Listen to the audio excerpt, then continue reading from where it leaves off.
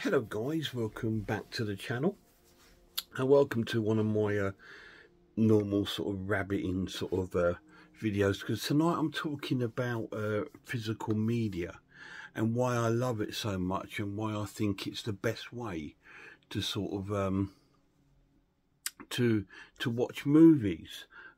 It's something I've always been doing. I mean, since I was a young lad, I first started collecting records, you know, when I was a young boy.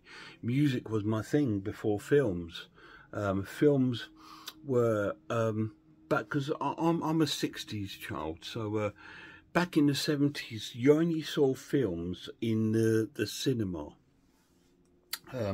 TV, we had 4 channels. We had BBC One, BBC Two, ITV, and Angular, which was a part of ITV but a more localized sort of area, and different areas have it, like Yorkshire TV would have theirs, etc. And that's all we had. And films were on, but they weren't sort of like the big sort of cinema releases. It was always things like Carry On films, or if for me it would be my Hammer films. But all the big sort of films were all sort of cinema releases, like Superman or whatever it was back in the day that we used to go. Jungle Book, I remember going to see Jungle Book in the cinema, and it was an event. It was an event to watch something. But as I was saying, back then it wasn't possible to collect movies, but music was. So I started collecting records and that. But as I've got older, I progressed more into the film side of things, more than music. Although I've got a huge record and CD collection, movies was my thing, especially horror and science fiction films. And I've always go for physical. I never do streaming because to me that's throwaway, and it makes the movie less of what it actually is. Because you have to remember, a movie is a piece of art. It's someone's adaptation of possibly a book, of a story, of a script. It's someone who's taken the time to create this story for us to appreciate and enjoy most of the time. And it's an art form in its own. And I love physical media because I feel I own a bit of that film. So whatever it is, 2001 Space Odyssey. Now, I have a copy of this film here. So I own a copy of that film. So this film's history, I'm a little bit a part of it, because I actually own a copy of that film. That little silver beautiful disc in there, be it DVD, Blu-ray, 4K, it's it means that little bit of history of that, making that film, has been handed down to you, and to own it. So you actually own an actual copy of that film, and to me that's just wonderful, and there's nothing more special than that. You do, and that's why I rarely trade in any, like people like to trade in lots of films and stuff like that, because to them films are still quite throwawayable. To me they're not. I rarely trade in a film. The only time I ever trade in a film is if I've got it twice. Because film to me is important. It's, like I said, it's an art form. If you've got a Monet on your wall, you wouldn't sell it or trade it in, would you? And so this is someone's piece of work. This is Stanley Kubrick's classic. You know, this is a, let's have a look. This is a modern horror, Abigail. You know, I mean, all these sort of films are someone's piece of work, and they've spent time and a lot of money to produce this piece of work for you. And so I think it's really important to sort of like appreciate that. And I think buying the film rather than and owning the physical copy rather than just streaming it on some streaming service pays more of a homage to that movie and that filmmaker and that company and those directors and those producers and those actors and the photography crew. It pays more homage to them because you're thinking, yeah, what you've done is worth it, and I appreciate that, and I want to be a part of that history. I want to own a copy of that film, so then I can have that in my collection to watch anytime I want. I've not got to wait for it to be on a streaming service. I've not got to wait for it to come up on television. I can watch it anytime I want. And that's why I really love physical media. When it comes to movies, it's really, really important to me. Just because it does make me feel I'm a little bit a part of that movie's history, because I own a copy of it. It's not anybody else's. That copy is mine. It belongs to me. You know, and that's a great gift, isn't it? When you look back, like I said, when you look back at your childhood, when all you could see was like Jungle Book or Superman or whatever, in E.T., whatever, in the cinema, that was the only place you could see them. Before, obviously, TV channels started to buy the rights to movies to put them on at Christmas times, and that was a special time as well. But that was the only way you could see them.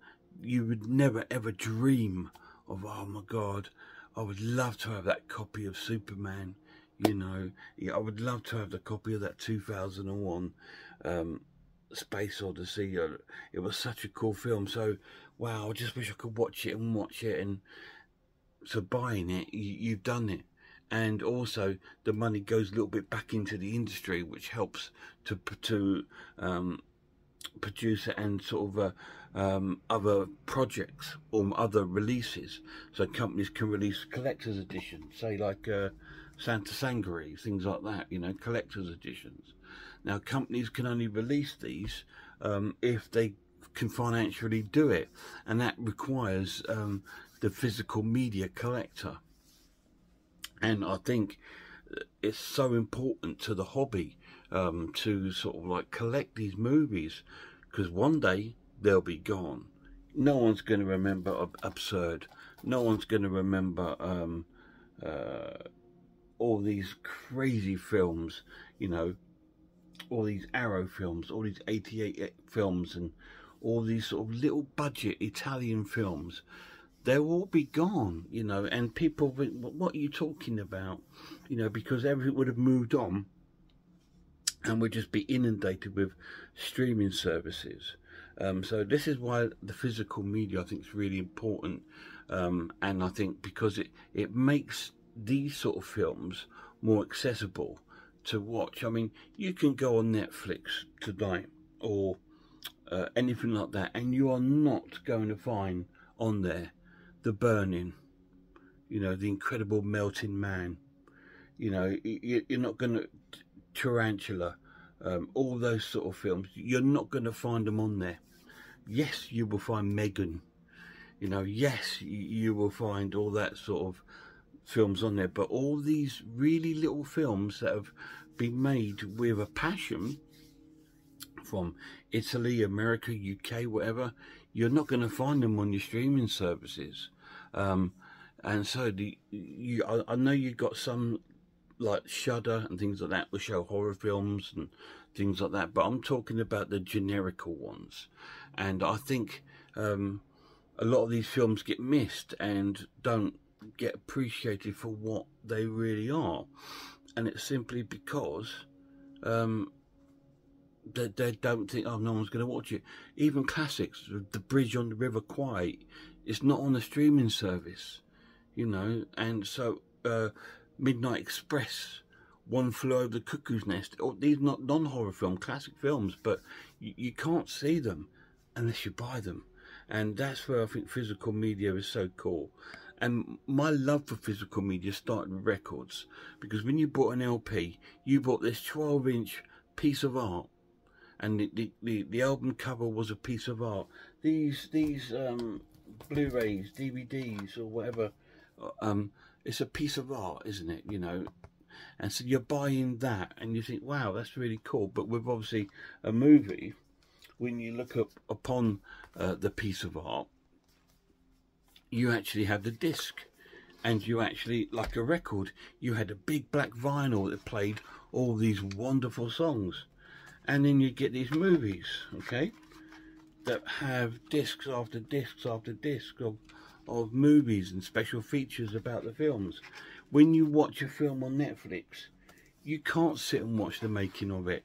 You can't see the interviews of people behind the work.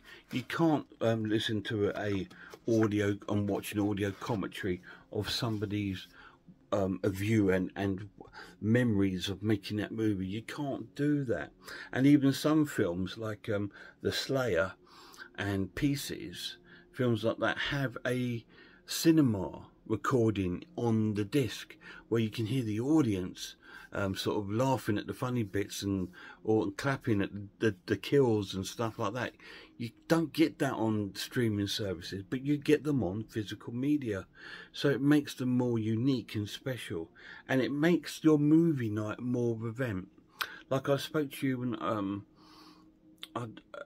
I was talking about silent movies once, about how silent movies, some people can foresee them as boring, and I said to the person, that's because you're watching it at the wrong time. If you're watching it in the middle of the day, with daylight coming through, you're going to be distracted, because a silent movie requires your attention, and the only way it's going to get that is setting the environment for that. So a nice dark room at night, you know, and it sort of immerse yourself into that.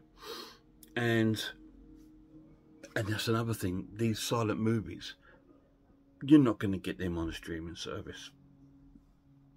And so physical media is so important for the movie history.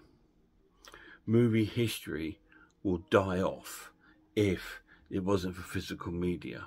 You would not be able to get a load of these Italian horror films or the Spanish horror films or these silent movies, the German silent movies or anything like that. You wouldn't be able to get them or see them if it wasn't for physical media. And so when you actually buy one and you own a copy of it, you're a part of that film's history, because you now own a copy of that movie and you can watch it, you can show it to friends, you know, and your friends can maybe go out and purchase a copy, whatever it is. Like for me, I do my reviews on my channel, hoping that some of them you might think, wow, that sounds really interesting, you know, A Lonely Place to Die or whatever, that sounds really interesting, and I think I'd quite like to watch that. And you know, so it's all evolving. And to keep that moving, I think the physical media is where it's important. Like I said, when it's streaming, it's throwaway entertainment, because you can watch something on there and then forget about it. You know, Stranger Things, whatever. I'm not saying they're not good. Some things are great on the streaming services, but you forget about them. You know, but if you had a physical copy of it, you can return to it and own it, and you have that sort of relationship with the film. Because you own a copy of it, you feel that relationship with the film. You think, yeah, you know, I will enjoy this film because I own a copy of it, and I'm going to sort of study it a little bit and find little things that I've not seen before, because I can watch it over and over, not move on to the next thing or whatever. You know, it's a wonderful thing. And I think when people talk about physical media will eventually die, I hope not. I just think that would be the wrong thing to do. I mean, LPs and records are sort of proving that things do come around again. So I'm hoping that things, I mean, actually, we've actually had a few releases this year of movies onto VHS, which is a strange thing. So people do like to sort of go retro and look back. So I see physical media still being around. The problem is with it is that it's getting pricey.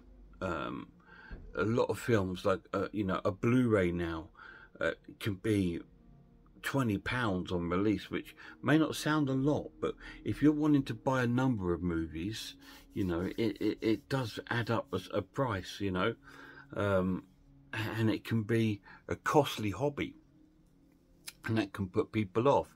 But they resort to the second-hand market, CEX or eBay, which I get, and I do occasionally get to it. I try to pick films up there that are out of print. You know, I wouldn't go there and buy a copy of Megan, you know, because if I wanted that, I'd buy a new one, because that's generally cheap. But I can understand why people are drawn to that second-hand one. The problem is with that, excuse me, a lot of the time you're not getting what you're paying for. I mean, I bought once online from CEX the collector's edition of Pieces, because they released a 3-disc one, and there were bits missing from it. The discs arrived, but the poster wasn't there, the slipcase wasn't there. Other bits that were supposed to come, there was supposed to be a puzzle with it, that wasn't there. So you're not getting the complete thing unless you're lucky enough to be in the store and actually ask to see it before you actually buy it. So so that could be one of the downfalls of the physical media, but that's the risk and the gamble you take, isn't it? And if it's something you really want in your collection, and I love looking over at my collection.